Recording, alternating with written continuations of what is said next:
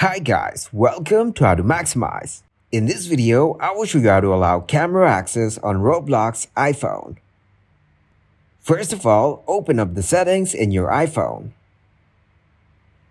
Then scroll down in Settings and click on Roblox. But as you can see, the camera option isn't available here. So click to open up the Roblox game. Once you get into Roblox, click on three dots from the bottom right corner. Then go into Settings. From Settings, click on Account Info. Make sure you verify your age from here. If you didn't verify your age, click on Verify Your Age. To verify your age, tap to start a session.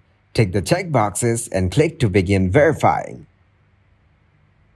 Enter your country's government ID, then tap to start. Now take a clear photo of your ID or your passport. Click on the camera icon and to provide the camera access, tap on Allow. Then upload the picture and you're good to go. Thanks for watching and please leave a like, subscribe, and share.